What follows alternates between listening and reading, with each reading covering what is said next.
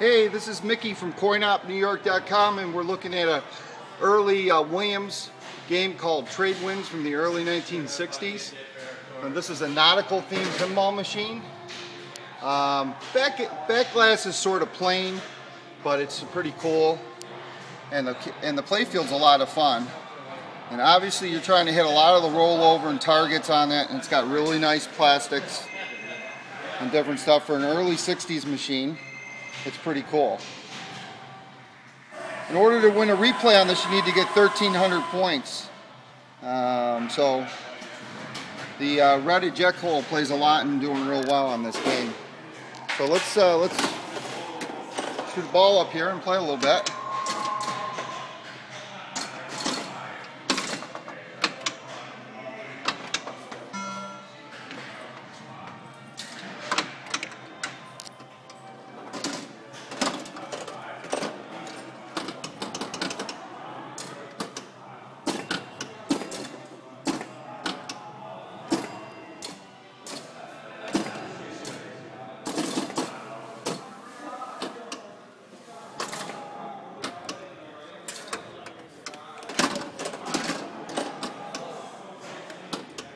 Early 60 Williams game called Trade Winds.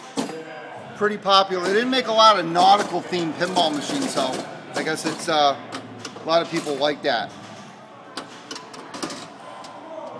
Obviously you're trying to get different places, see how these arrows are going, Hawaii and then Samoa and so on and so forth.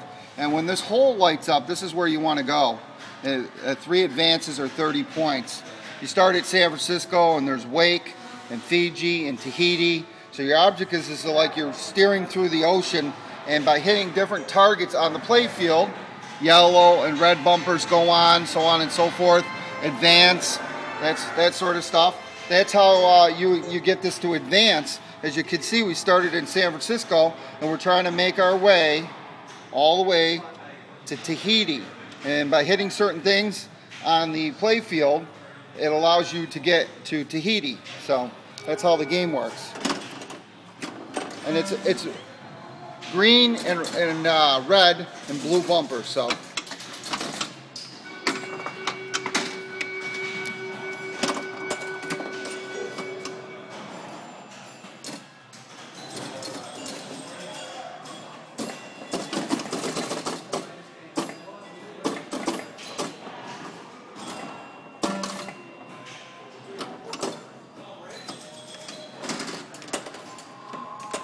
alright, I think we played all 5 balls.